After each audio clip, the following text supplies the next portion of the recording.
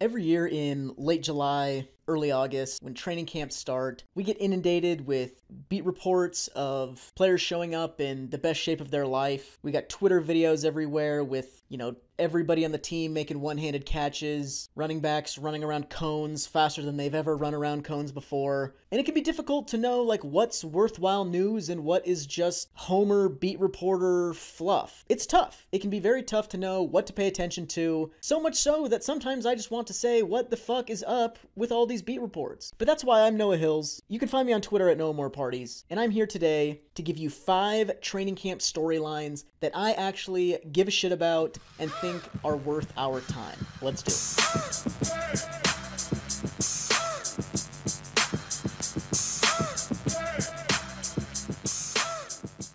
The first training camp report that I actually care about is that Michael Thomas is back and is looking good. He has been an upside pick in best ball drafts all summer based on essentially maybe he'll play. And he used to be really good. If he plays, it could be good. He was activated off of the physically unable to perform list, I believe on the second day of training camp. And beat reports pretty unanimously say that he looks explosive in and out of cuts, that he looks rejuvenated, that he looks like the old Michael Thomas. And, he's been quoted as having said, as being pretty emotional coming back. There were some questions, during his long absence, he missed all of last season, was gone for a large portion of the previous season. There were people that were like, does he even give a shit anymore? Is he ever going to play again? Is this an actual, injury complications? Or is he just kind of, over it and not working hard to get back? He's been emotional. Sounds like he really cares and is overjoyed about being back on the field again. I think we can put those concerns to rest. But he's back, and he looks good. He hasn't participated in 11-on-11 drills yet.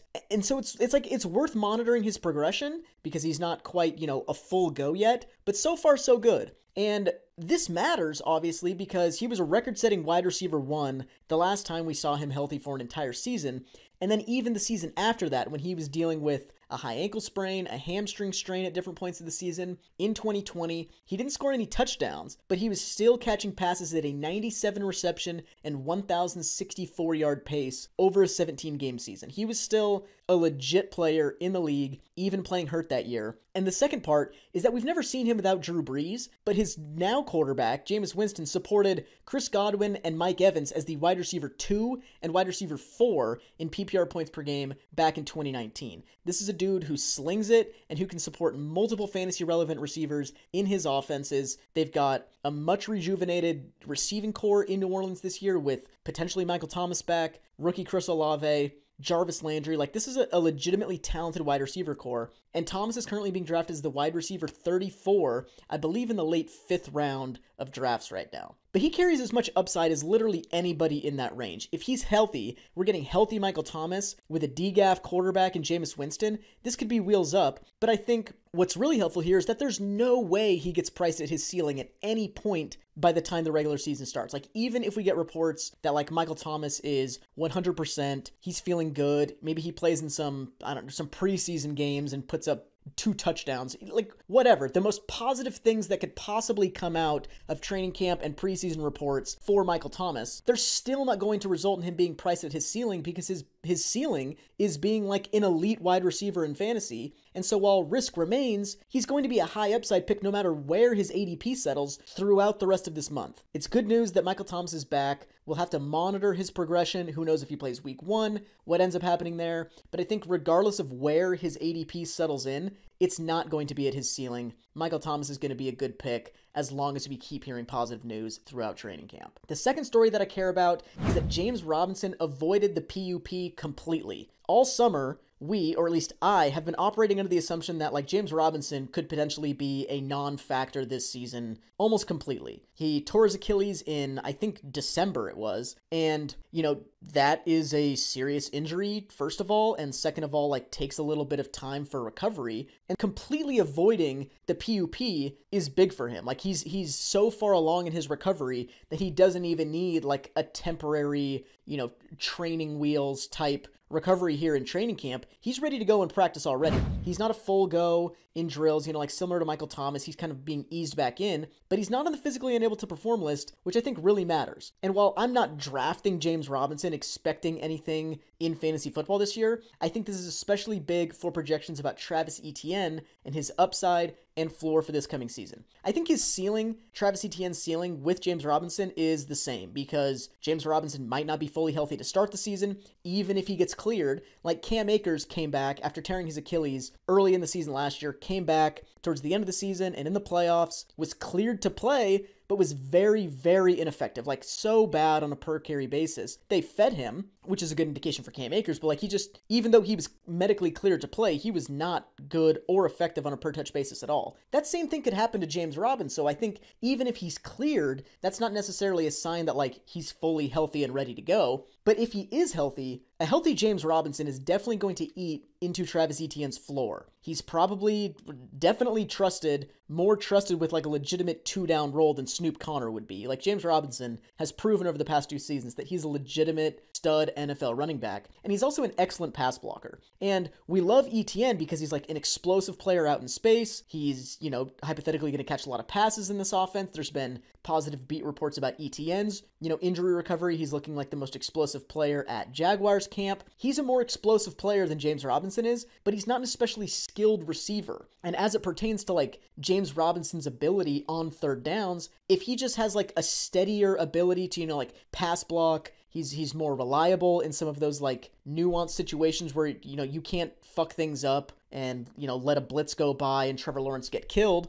Etienne is obviously like a more explosive player than James Robinson, but I don't believe he's an especially skilled receiver, which matters when we're projecting like who's going to get a lot of the third down, long down and distance work here between a hypothetically healthy James Robinson and Travis Etienne. What Robinson is bringing to the table is like really excellent pass blocking, and what Etienne is bringing to the table is explosive playmaking out in space. But Etienne is not an especially skilled receiver outside of his ability after the catch. In college football, nationwide, 29.2% of running back targets are screens. So just over a quarter of total running back targets come in the screen game. Etienne in college in 2018 as a sophomore had 66% of his targets come on screens. That's 2/3 compared to less than a third for running backs nationwide. As a junior in 2019, 61.9% of his targets were screens, and then he continued to progress his skill set, his abilities as a receiver as he got older in college, and in 2020 as a senior,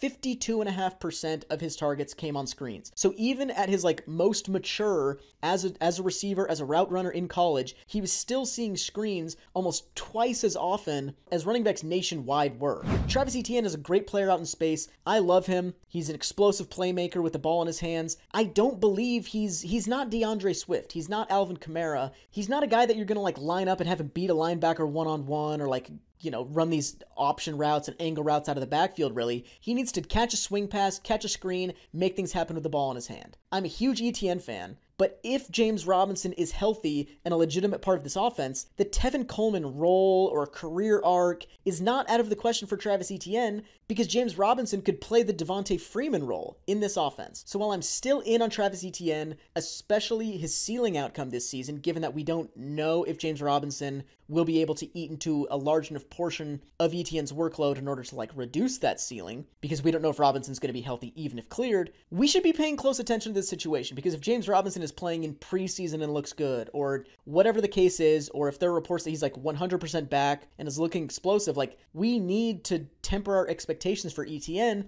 if not of his ceiling, of his floor, given that James Robinson offers legitimate things in this offense that complement what Etienne does well. The third thing that I care about is that Skyy Moore and Romeo Doubs are dominating in training camp. At this point, everybody is in the best shape of their life. Everybody's making highlight plays. But there's a difference between like a guy like Michael Thomas coming back from injury and looking good. That means a lot more to me than Devontae Adams looks like he's in the best shape of his life. Like, no shit, he had a couple months off after the season. He should look in the best shape of his life. Michael Thomas coming back and looking good is actually actionable information because we didn't know if Michael Thomas would look good coming off his injury. And same thing with rookies. Like, rookies come in, some of them look like the game is too fast for them. Some of them have a hard time acclimating. But if a rookie comes in and beat reporters are pretty much unanimous in fanboying over them every single day, we need to pay attention. Twitter clips, one-off quotes about like, no, this guy looks like he belongs, like, don't really matter. But the thing that matters is the drumbeat, like a consistent pattern of like beat reporter comments and, you know, tidbits from camp that say this is a legit player. And Skyy Moore and Romeo Doubs are two guys who are getting those drum beats. And those things especially matter in situations that these guys find themselves in with A, really good quarterbacks, and B, open opportunity in the receiving game. The Skyy Moore stuff is not at all surprising to me. I loved his film, watched a little bit of it for the BDGE draft guide. I gave him an Antonio Brown comp, and that's not to say that like he's going to be as good as Antonio Brown, but like as far as play style goes, that's what I saw from him in college. Golden Tate, you know, somewhere in that range of outcomes. Like, I think he's a really, really good player, crisp route runner, really explosive in and out of, like, covering this guy would just be a complete nightmare. I would absolutely hate to be a defensive back covering Skyy Moore. I'm not at all surprised that Skyy Moore is dominating in Chiefs camp. Doubs, on the other hand, is very surprising to me. He was underwhelming on tape. I thought he looked like a broke man's Marvin Jones with like wide receiver 3 upside in the league. But if he's impressing Aaron Rodgers, like, you have to care. There are a lot of smart film analysts who I respect who are fans of Romeo Doubs. He's playing well in camp. Like, these things are building to where we need to start paying attention to Romeo Doubs, A, in Dynasty, B, low-key redraft pick here with like a wide-open receiving core in Green Bay. As these teams like rebuild their receiving depth charts with Devontae Adams gone, with Tyreek Hill gone, somebody is going to emerge as the number 1 wide receiver in these offenses. In Kansas City, Juju is probably like the default just given his like body of work in the NFL, but I would not be surprised to see Skyy Moore be this year's Amon-Ra St. Brown and emerge as like a weekly fantasy starter at some point this season. And Doubs could establish himself over the course of the season as well and become a starter at some point down the line. The fourth training camp storyline that I care about is J.K. Dobbins and Gus Edwards on the pup right now. Dobbins is expected back by week 1, but there have, you know, his questions about his full recovery even by that point still remain. The first year back from guys recovering from ACLs is generally pretty slow. It kind of takes them a year or, you know, at least a few months that first year to kind of like reacclimate and start feeling like themselves again. And so Dobbins tore his ACL like a full year ago, which is a good thing for this recovery, but it being a full year removed from his injury and he already landed on the pup at the beginning of training camp is not a great sign. Edwards presumably being out, like reports of his injury recovery are even less positive than for Dobbins. And so him being presumably out, at least at the beginning of the season, is obviously a positive sign for Dobbins' workload, assuming Dobbins can get healthy. But they signed Mike Davis this offseason. They drafted Tyler Beatty. They just signed Corey Clement very recently.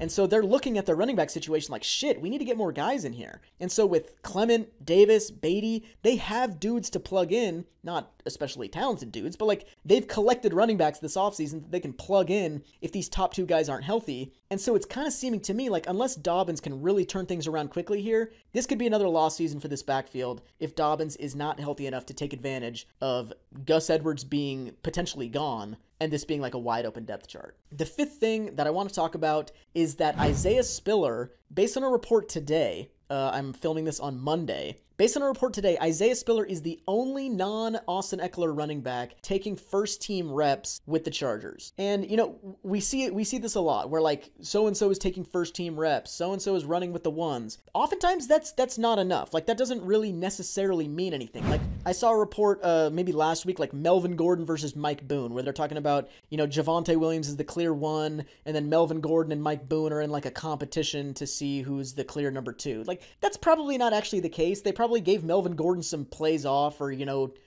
let him go home early off of practice because he's a veteran, and then somebody else had to take reps, and it was Mike Boone. Like, Mike Boone's not taking Melvin Gordon's job. And so the same thing with like Miles Sanders and Kenneth Gainwell. They gave Miles Sanders the day off or whatever it was, you know, let him take it easy for a practice, and Kenneth Gainwell was running with the ones, and everybody jumped all over it like, oh, Kenneth Gainwell's the starter. I love Kenneth Gainwell. I'm not much of a Miles Sanders guy, but one practice where Kenny Gainwell was jumping in with the ones because Miles Sanders was like in the ice bath is not news. Like, that's just not. But given that it was reported that, like, Larry Roundtree's at practice, Joshua Kelly's at practice, Isaiah Spiller's at practice, and of those three, he's the only guy taking reps with the first team. I think that matters. This is a team that's been looking for a sidekick back to pair with Eckler ever since they lost Melvin Gordon. They haven't found a good one. Maybe Isaiah Spiller's that guy, and we've expected him to be one of the, like, best handcuffs, potentially carry some standalone value. Like, if he can earn a legitimate role, like, alongside Eckler, and this is the first,